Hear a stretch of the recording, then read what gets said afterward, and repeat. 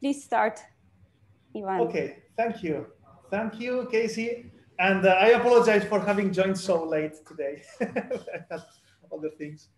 Okay, so welcome everybody to lecture 6. I'm Iván Martí-Vidal from University of Valencia. And well, if this talk would be related to all possible problems you could have with VLBI, I would need the rest of the week just for me because it's such a painful and difficult technique.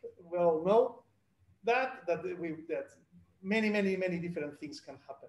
But fortunately, we have added this typical word at the beginning, so we will just focus on the problems that usually arise in any VLBI observation. Okay, so I kind of arranged the different problems we might encounter in the observations in 3 different types. Okay, so first we're going to discuss about the effect of bad gains.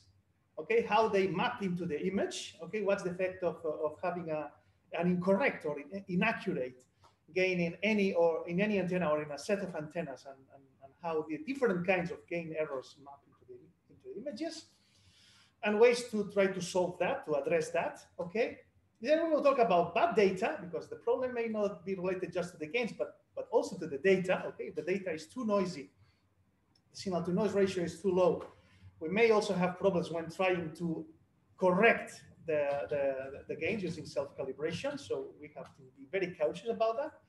And last but not least, bad sources. So the data could be okay, the calibration could be okay, but the sources themselves could have some properties that make their analysis troublesome. Okay, and then we have to think well what to do and how to configure the deconvolution algorithms and so on. So let's start from the beginning, the case of bad gains. Okay, so and we start from the very beginning, the very basics. Okay, this you all know. Okay, so I'm just gonna pass very fast through this. So as you all know, the true image brightness distribution is related to what we call the visibility function, okay, which is what the interferometer measures. Okay, we measure samples of the visibility function. Okay, so that we only have a finite coverage of the visibility function. We don't know the visibility function in the whole Fourier space.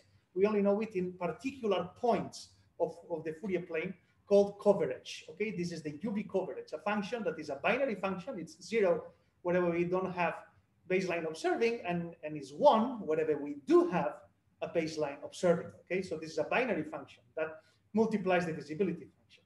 If we Fourier transform this, we get what we call the dirty image, okay, which is related with the true image via the very famous convolution theorem. Okay, so this ensures that the true image and the dirty image are related by this convolution with what we call dirty beam. Okay, and the dirty beam is nothing more, nothing less than the Fourier transform of the coverage, of the Fourier coverage, the UV coverage of our interferometer. So far, so good. We all know this, but life is a little bit more complicated than this ideal world. Okay, in real life, what we have is that what we measure is not exactly the visibility function at that point of Fourier space where the baseline is observed. What we do measure is a corrupted version of the visibilities. Okay. And this is corrupted by a function, okay, that we could call gain error. Okay, ideally this gain error would be 0, so that the visibilities, the true visibilities and the observed visibilities would be equal. But in the general case, this is not 0. Okay, so we have either amplitude or phase. This is complex valued, of course. We can have amplitude, phase, or both, combination of both things affecting the visibility function. Okay, so in the end, if we do some maths out of this, the conclusion is quite interesting. So the image that we observe is not the dirty image. Okay, what we observe is the convolution of the true image with another thing.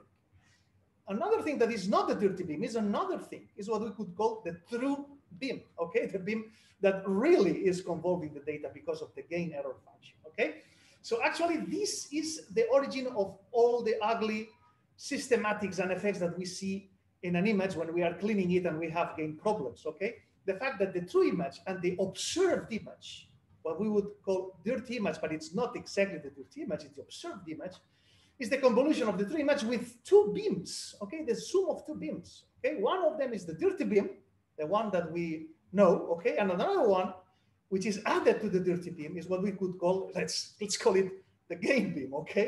Just to be consistent with the rest of the nomenclature, okay? So in the end, this gain beam is the Fourier transform of the coverage times the gain function, okay? Well, sorry, yeah, exactly, times the gain function. If this would be 0, of course, this would be 0, and the convolution would be with the dirty beam, okay? So in the end, what I wanna emphasize with all these maths is that the effect of a bad gain in an antenna or in a set of antenna is a convolution-like effect in the image plane, okay? So something that is being multiplied in the Fourier space, of course, becomes convolved in the image plane, okay? So what we have is that the point spread function that is convolving our data is not the point spread function that we use in the deconvolution. Both beams are different, okay? So the image is convolved with one thing, and we deconvolve another thing. We deconvolve a beam that is different from the true beam, okay? So again, wrong antenna gains have a convolution-like effect in the image plane. The true convolving PSF, the one that really is convolving the image, and the one that we are computing from the UV coverage and using cleaning, these two beams are not equal, okay? And this introduces dynamic range limitations. And you may ask, what is dynamic range limitation? A dynamic range limitation is a limitation in the contrast of an image, okay? So the amount of contrast that you can retrieve from the convolution is limited. Okay, if you have a very strong source and you have a very weak source close by, it doesn't matter how sensitive your interferometer is. If you are limited by dynamic range, you may not be able to see the weak source because of the presence of the strong source. Even if you have more than enough sensitivity to detect the weak source, but you are limited by contrast, not by sensitivity, okay? Here you have a graphic example when I show this. So this is a simulation of Westerbork, okay? Observation of a source. I think the declination was 30 degrees north, okay? And we have observed two sources, one which is a very strong one that is here, and the other one which is around here, is very weak. We can't see this from the dirty image, okay? We need to deconvolve the beam first. So I have added an error, okay? A phase error in one of the Westerbork antennas. It's about 20 degrees of phase error in one antenna, which persists in time, okay? First, I'm gonna show the result of cleaning with the data perfectly calibrated. So you clean this source and you are able to see the weak source here. Actually, you see it very well. It's very clear detection of the weak source. But now if I add the error, if I add the antenna error, look what happens. Okay, it's just adding 20 degrees phase in one of the Westerbork antennas, only one of them. And the limitations that we get in dynamic range are enough to just wipe out the signal from the weak source.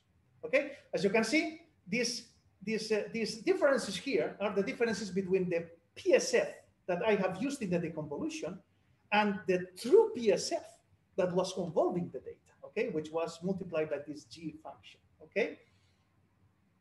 So now, how do these G's behave? Okay, so as a function of the kind of gain error that we have different effects in the image plane, different convolution artifacts, okay?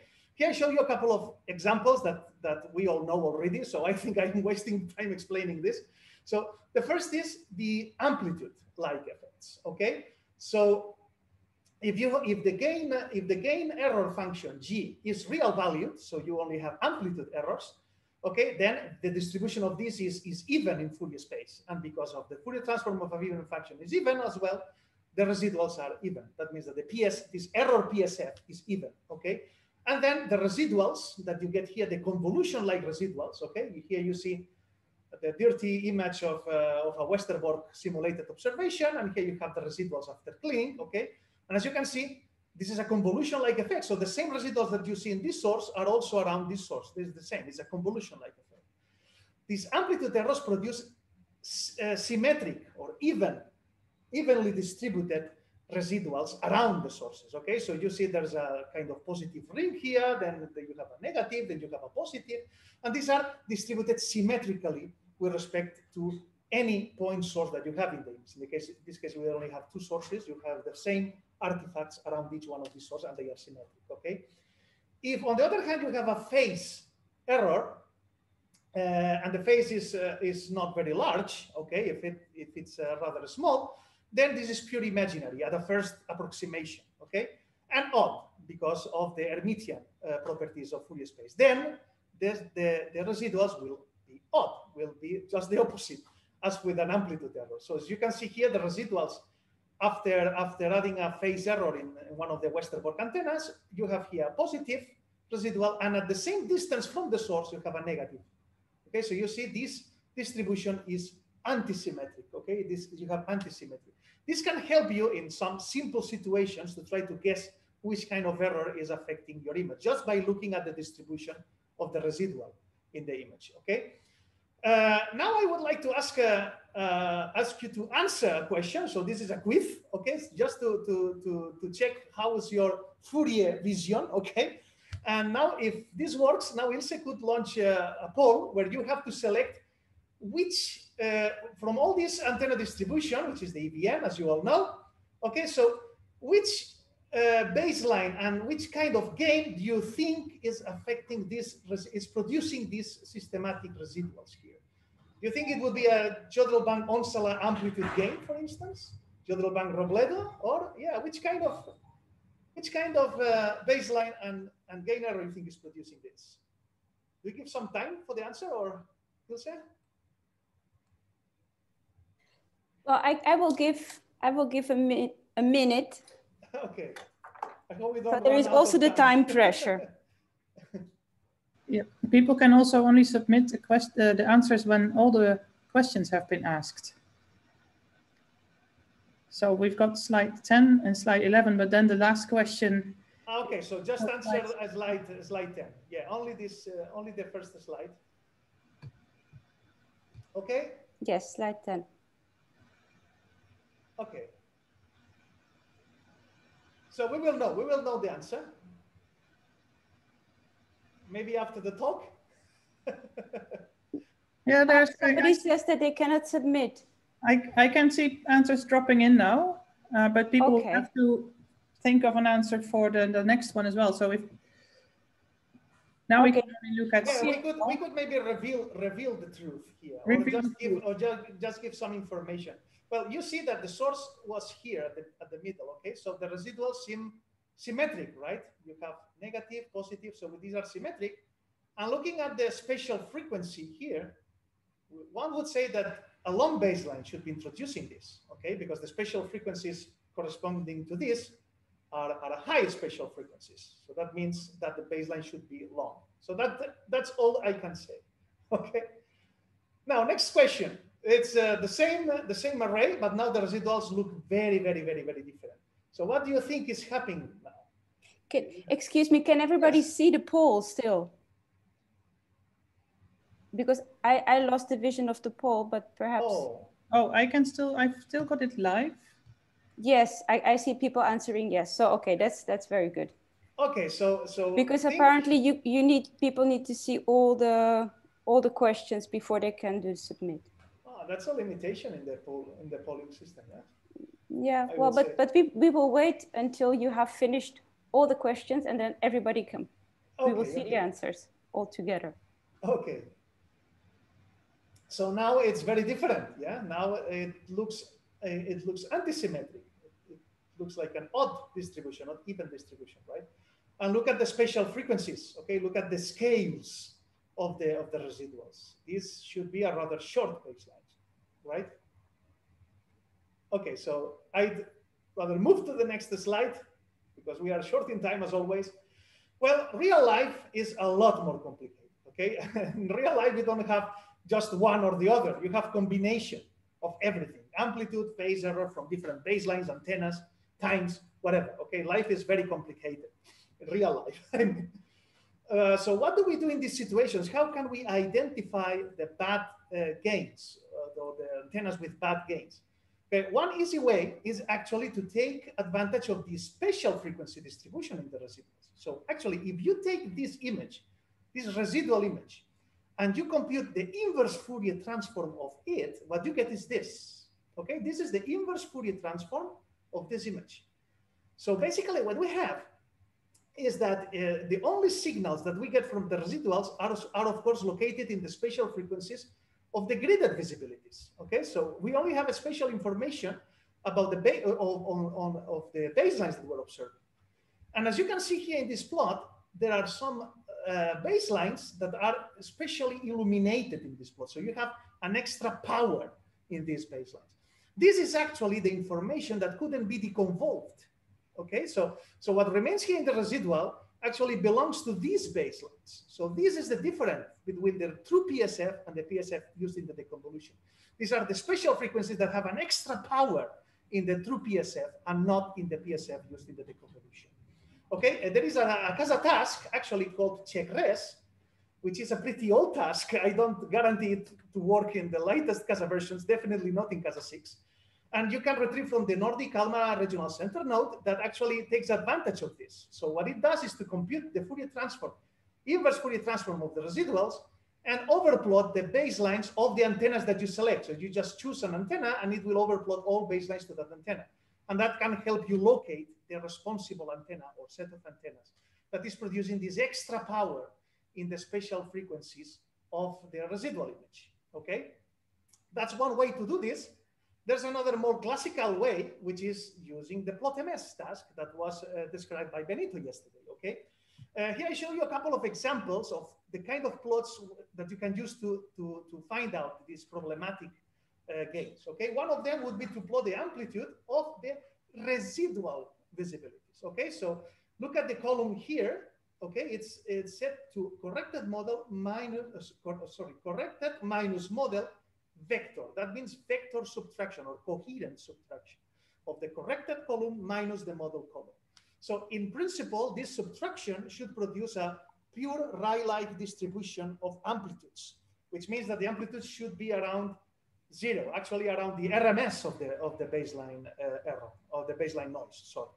And as you can see here, there are a few outliers which don't follow this distribution here, okay? So for, now just selecting a region around each one of these colors and just pressing this magnifying glass, which is the locate button, you could identify the responsible baselines that are off of the model, okay? Just by plotting the amplitude of this coherent subtraction of corrected column minus model.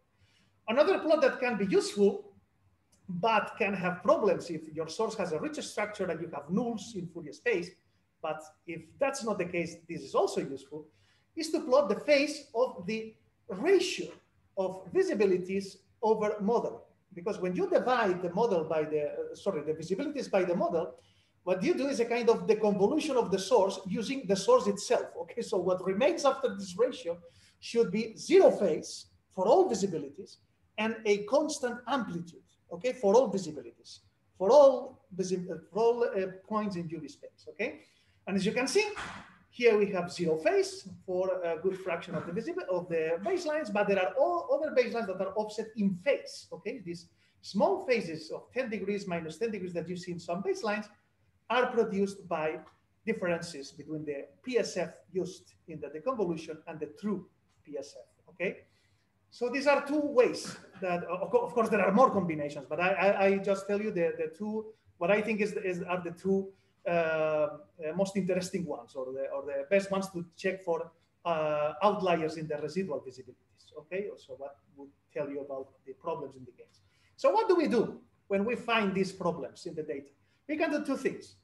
One is the Richman approach, which is just flag the data, okay? You forget about them. If you have many antennas, you can do this. The other one is the Pullman approach, which is usually the case in VLBI. You try to keep them, okay? And you can to sanitize the data, okay? By using self-calibration. Self-calibration is just deriving antenna gains that reproduce or minimize the difference between visibilities and model, which is mathematically similar to just minimize this extra power that you see in these pixels here, okay? So that the residuals become more Gaussian-like, more noise-like, okay? So self-calibration and iterative hybrid imaging would be the answer, okay? We use this to correct these bad gains. This is a powerful tool, very, very powerful tool, but as all we know, a great power comes with great responsibility, okay? So self-calibration is very powerful, but you have to use it with a lot of caution. And I mean, really a lot of caution, because you can cause very odd things to your data if you are not cautious enough. And that brings us to the next kind of problems. It's the bad data. And you know, bad data is worse than no data at all. So don't play with bad data too much, because you may end up arriving to completely wrong conclusions, okay? what happens? What do I mean by bad data? I mean noisy data. Okay, data that are too noisy in order to be used in a self-calibration. Okay, so in principle, if the calibration is correct, the real and imaginary parts of the visibilities have Gaussian noise that is uncorrelated between them. So real part has its own noise, imaginary part has its own noise, and both are uncorrelated. This is in the ideal world that the calibration is correct. And of course, if you translate this to amplitude and phases, you get completely different things. The noise is not Gaussian anymore, and you have correlations. Okay, so working in this space is very different than working in this space. The problem is that self-calibration works in this space, the space that's right, amplitude and phases, where the noise is not Gaussian and you have correlations. And these correlations can cause a lot of trouble. Okay. Actually, this brings us to the next and last quiz question. So that's the third question in the poll. Okay, so here you have a distribution of this is time evolution of the visibilities of a given baseline. We are observing a point source, okay, and this is what we get in a given baseline of our interferometer. And now the question is that we are observing a source which has a given flux, okay? We have here flux 1, flux 2, and flux 3. Now the question is, which flux do you think is the right flux of the source? By looking at the amplitudes and phases, looking at the visibility plots here, what do you think is the right flux density of the source? So do we give maybe 20 seconds, 15 seconds to think? Yes, yes, until now 20 seconds.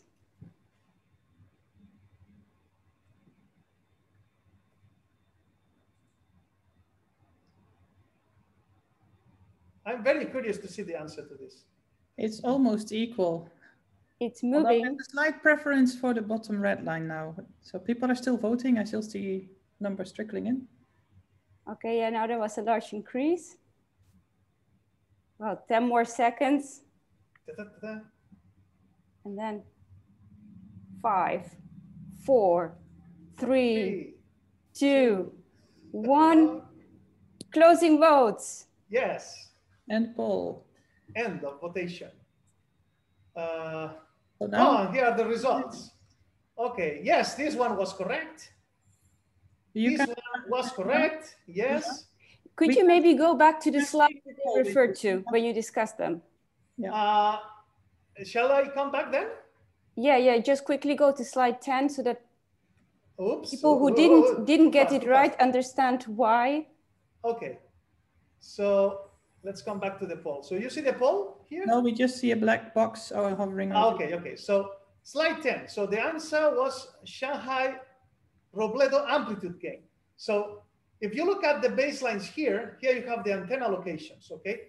All options that have an amplitude gain, which is this one and this one, are very different in baseline length. So Jodrell-Bank-Onsala is a very short baseline, which produces very low spatial frequency signal in the residuals. Okay, so that we would need to have a very wide residual. Okay, not a very high resolution or high spatial frequency one, but a very low spatial frequency one. Okay, so the only option left was Shanghai Robledo, which is the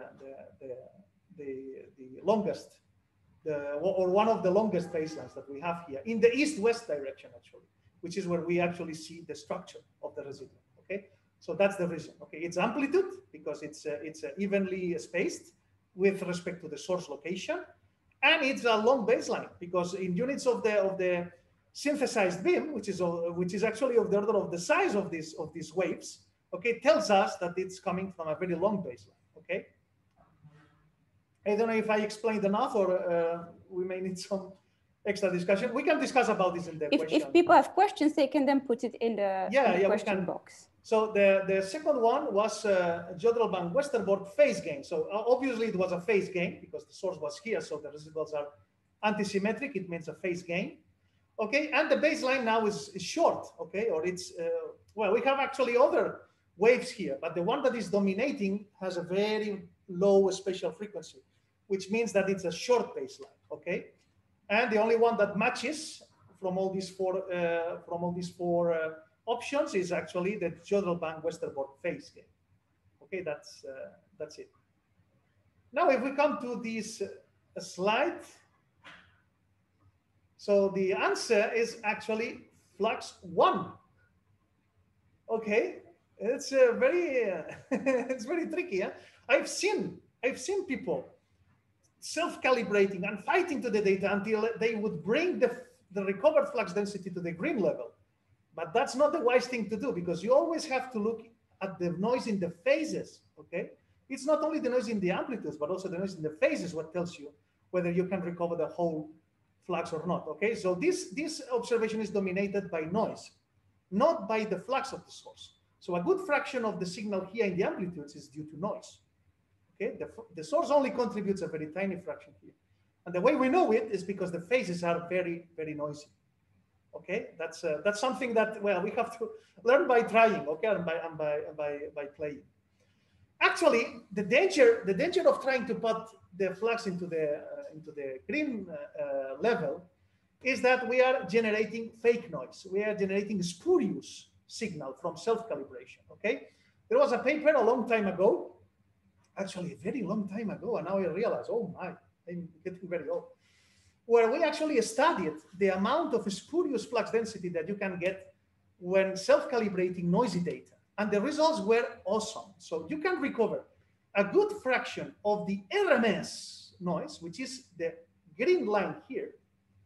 Okay, you can recover a good fraction of the green line of a spurious flux. So this is just noise converted into signal, which is a function of the integration time of the self-cal solution and the number of antennas. Okay, so for the case of very low number of antennas, let's say 9 or 10 for the VLBA, just using an integration time of a few seconds per self-cal solution can originate or create half of the RMS noise. So you can basically recover a source like the red one just from pure noise with no problems, even with the VLBA, even having 10 antennas. So you have to be very, very cautious. Okay, this would be the equation that gives you a rough estimate of the amount of flux that you can recover from noise. And just to give you a graphical example of this, which I think is very fun, let's take an EVN observation. This is a simulation of the EVN observation of a source with 30 degrees declination, observing just noise. So I have just simulated pure random noise, no source at all, okay, during 6 hours. And now I have introduced a model. Imagine I was observing a gravitational lens and I have a nice image in the optical. I want to recover that in radio, and I start to put windows and self-calibrating. Okay, in the end, I arrive to something like this. Okay, look at the dynamic range that we are getting. Okay, so we are having a peak of, let's say, 0.05 Janskis per beam here, whereas the RMS is of the order of a millijansky. Okay, so we have a dynamic range of about 50 just from pure noise. Okay, and I have a nice gravitational lens shape here. And actually, what I was trying to recover was a pirate. Yeah, you see here the smile and the eye and the other eye here. Okay, so you can recover a pirate just from pure noise, just using self-calibration. So that's what I mean when I say that great power comes with great responsibility. You have to use self-calibration with a lot of caution. Okay. Now, last but not least, bad sources. And you can, well, Ivan, what do you mean by bad sources? Okay, even if the data is correct, the way you treat it can also produce systematics. Okay, one of them, which happens when if your field is very wild and you have many sources, or you have a very large source, okay, is smearing effects. Okay, so you can produce smearing effects by averaging your data, either in time or in frequency. What happens is that basically you have a convolution-like operation in Fourier space. You are substituting tracks by points because you're averaging in time. Okay, so a track of a baseline track, you are just collapsing it into a single point which you average in time. Okay, this is a kind of convolution-like effect in Fourier space that maps into a product-like or multiplication-like effect, the image plane, which basically smears out any signal far from the phase center of your correlation. Okay, just to give you an idea of this, the importance of this effect, it limits the field of view in arc seconds by this amount. Okay, so for baselines which are transatlantic, let's say 10,000 kilometers, you have just using 11 seconds of time 1 second of time averaging limits the field of view to 11 arc seconds. Or if you use you have observations at 1 gigahertz bandwidth or 5012 megahertz bandwidth, and you collapse everything into one channel when you clean, you are basically limiting your field of view to 5 arc seconds per megahertz. So even much smaller if you have a wideband. Imagine that's amazing. It's terrible. Okay, the field of view is very much limited. Okay, so actually one way to avoid this bandwidth smearing, if you have a very wideband observation, is to clean in what we call multi-frequency synthesis mode, where instead of collapsing the visibilities radially to one point per visibility, what we do is to perform a Taylor expansion of the source distribution, or reprojecting each visibility in its right place in UV space to try to minimize this. Okay, these are the different approaches or different strategies that we can use. And just to finish, here I show you an example where we see graphically what happens when you observe a source with a very wide bandwidth. Okay, and the source has spectral effects. So you have spectral effects in the source. Okay, I have simulated a core jet structure where the core has a flat spectrum, and this jet extension, the point here towards northwest, has a steep spectrum. This is typical in VLBI. It's an AGN. Okay, it's an AGN jet with an optically thick core. Okay, but if the fractional bandwidth is wide enough, it can happen that if you deconvolve without taking into account this spectral dependence, you end up having an image which is very noisy and very much limited by dynamic range, which would be the red contours. Okay, the red contours are very noisy. Okay, you are barely recovering the two components with a lot of noise around. Okay, now if you tell Clean to account for possible spectral dependence of the source components, which is again is called multi-frequency synthesis cleaning mode. Okay, which is implemented in CASA. You end up having the white contours. Okay, the contour levels are the same. I have set exactly the same contour levels for the red and for the white. The only difference is that the white image is cleaned with this MFS mode. Okay, that allows you to take into account possible spectral effects in your sources. This may become especially important in modern VLBI arrays where you have wide fractional bandwidths. So we may start to see these effects of the spectral structures of the sources, and we may start the need of using this multi-frequency synthesis cleaning mode in VLBI in many cases. Okay, and I think that's everything I have. So this is the summary. Images are limited by UV coverage and by antenna gains. Okay, and both have convolution-like effects. Okay, both produce their own PSFs in the image. Okay, the UV coverage and the gain error function. Okay, this also introduces its own PSF into the image. Okay, which produces limitations in the dynamic range of the images. If there is an incorrect calibration, it is possible, fortunately, it's possible to identify the bad gains from the residuals. Okay, either Fourier transforming the residuals and trying to find out where the spatial frequencies where we have higher power in the residuals is check res task for CASA that you can download. It's an old task, okay? So I don't ensure it to work. But if you are interested, I could upload an updated version of that task into the wiki. If you like the task, or if you like the idea, okay, I could update it and upload it. And also, you can also check the residual visibilities using the plot MS task. Sorry.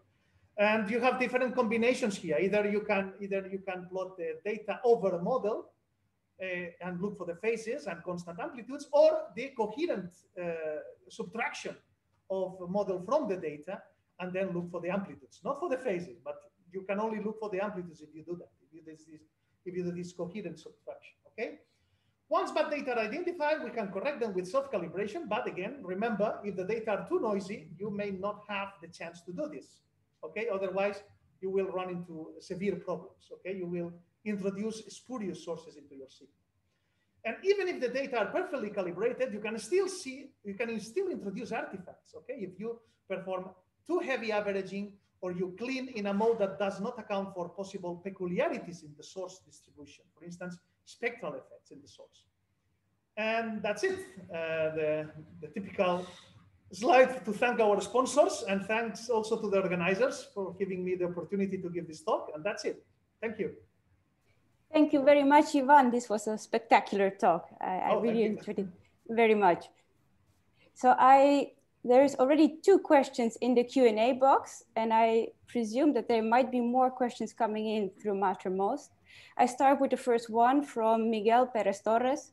What are the assumed frequency and bandwidths in the simulated core jet structure of the last slide? Okay, so it was half a gigahertz coverage in, if I remember well, what's C-band. I can share the scripts, so you can reconstruct the images if you like. So imagine just having 0 and -1, just half a gigahertz over 5 gigahertz, okay, in band C, and having half a gigahertz wide, which is possible nowadays with the EVN, right? With the EVN, you can observe with this spectral configuration. And you see that you start to see effects of source spectral, of the source spectrum in the CLIN. Do you think that with the future brand receivers, which would be really a number of gigahertz, that we would also need to use the n-terms parameter in T-CLIN? Yeah. Actually, this was already using these n-terms. I was setting n-terms to 2 in order to fit for the slope side. For the image at the fiducial frequency plus the first Taylor term. Okay. Then there is a second question from Carolina Casadillo. Regarding your warning in self-calibration and the example you gave with the pirate, what about if you have observed the source at 2 frequencies and at the highest frequency you don't see it, as in your case of noise dominated? Would you trust to use your model you get from the lower frequency and then self-calibrate in phase using a longer integration time? That's a very good question. A very good question. What I would do is to maybe make an analysis similar to the one that was done here, for which we basically took a data set and applied self-calibration with different integration times. Okay, and then we saw how the recovered flux was decreasing with integration time. If you see that as you increase the integration time, you tend to a constant. I mean, you saturate your self-called recovered flux, then you could model this as a way of saying that this is the true flux, okay, which is independent of the solid solution, okay. Whereas if you use 2 short integration times, you're introducing a spurious flux to your reals, to the real flux, okay. There are actually in this paper, I think there are a couple of tests or a couple of suggested tests that you can do to the data in order to check whether you have a real signal that you can decouple from the self-called spurious flux. So I would suggest to make in that case, which is a very critical one, I would suggest to make some testing to be sure how much of that signal you would trust and how much you could assign to effects of self-calibration. Okay, that seems a clear answer. Then there is, I see, yes, the Carolina said thanks. So I think also to her it was clear. Then we have another question from E. Yoon. How often does VLBI observations have baseline-based errors, in brackets additive errors? Oh, well, this I haven't mentioned. This is, yes, well, these are what we also call non-closing errors, okay? That's a very wild area of VLBI, okay? I would say that for standard arrays like the EVN, where the geodetic locations of the antennas and the correlation procedures have been so much tested and commissioned, baseline-based errors should be minimum, if any. So I wouldn't care much of this kind of errors for arrays like the EVN. For more state-of-the-art arrays, that can be another matter, okay, of discussion. But yeah, for the EVN, I think they would be, well, maybe Benito or Ilse or whoever is working actually at the level of being at the office close to the correlator can give you more precise information. But I don't think it's a big issue. Benito, if you are there, if you want to add something, please do. Yeah, as far as I know, I will say the same as Ivan already mentioned, I think, or at least not in the general case. You wouldn't expect highest ones. Yeah, we had a brief discussion about it this morning, and I think it was Michael Janssen who mentioned this, that for arrays like the EVN, and the baseline-based errors are basically negligible. But if you have an array like the Event Horizon Telescope, where you have a really sensitive central system like the ALMA phased array, then it's something you need to be aware of. That might be an issue. Okay, so we are looking still for more questions. See, all three in the Q&A box have been answered. Yep, I don't see any. Mattermost, there is a number of compliments for the talk, but no more questions. Well, people may always put their questions when they come later on in the Mattermost box, but then I suggest to take a short break and start again at 14:30 UT for the talk about the Jupyter Notebook processing. Is that okay? Yeah, sounds like a plan. So everybody can grab themselves a drink or a snack. Yeah, thank you again, Iván, for the very nice talk. Thank you to you. It was very nice, and the polls were excellent. I think it's very nice. What fun. Yeah, the last one was a tricky question, huh? Oh, yes, yes. You could see that there was the other ones had a clear preference. You could clearly see that most of the people had it right. The last one. Yeah, yes, and it's tricky because you start to self-calibrate because you trust that you could reach that level, and then you introduce the spurious noise. So, wow, it's very dangerous. Mm-hmm. Oh, I see that your office mate is watching. Oh. Yeah, actually, yes, we have infinite screens now. Yeah, I saw on the Mattermost that people were calculating the distance between you and the Zoom center is about 1,500 kilometers because the delay in his slide changing and user slide changing was a few seconds. Experts. Yeah. Okay. I will go and get the tea. Yep. Okay. Bye. Well, I continue here. Bye.